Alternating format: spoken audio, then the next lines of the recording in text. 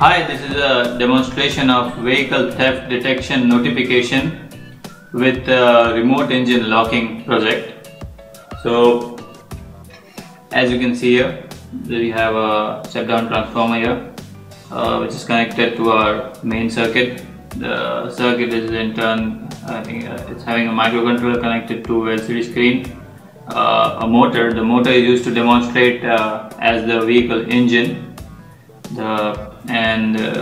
Here it's also interfaced to the GSM modem to send notification to the owner as soon as a theft is detected, and the owner may send an SMS, revert with an SMS back with a particular code to stop the engine running after the theft has been detected. So the system works as follows. The user may drive in normal mode. So once he switches to the theft mode, once he parks his car or goes away, he can switch it to the theft mode. On switching into theft mode, the system checks if the engine is running. If the engine is running in theft mode, then what it does is it sends an SMS to the original owner or the system user, and it also tells him that press this particular message, send this particular message to stop the vehicle engine since it is running in theft mode, someone has stolen it.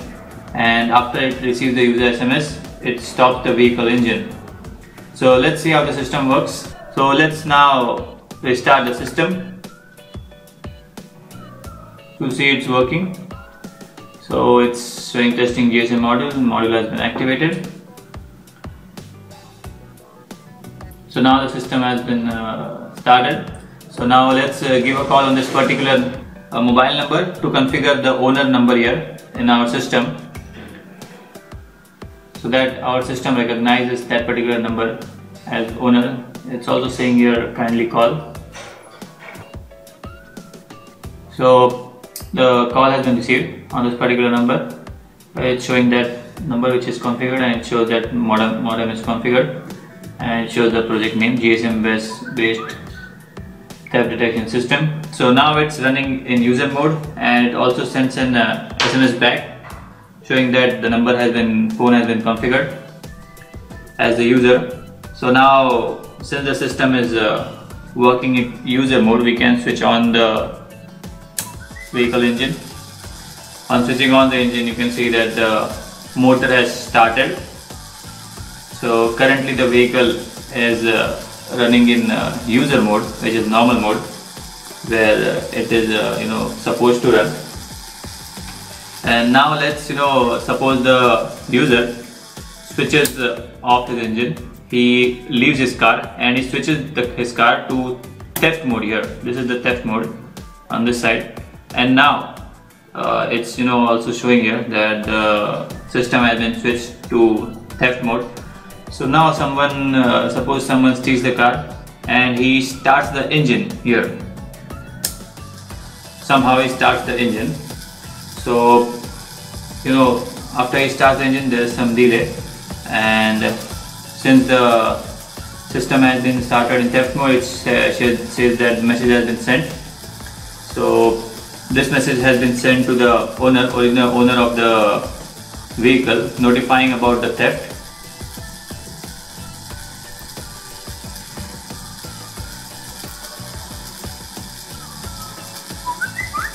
So as you can see that the message has been received. It's informing the user about the theft, and it's also showing that the user may send an S message to stop the vehicle engine remotely. So let's send the S message for stop.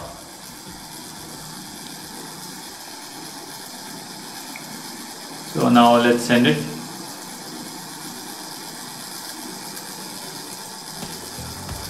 The message has been received here, and the engine has been stopped automatically by receiving the user's message to stop the engine.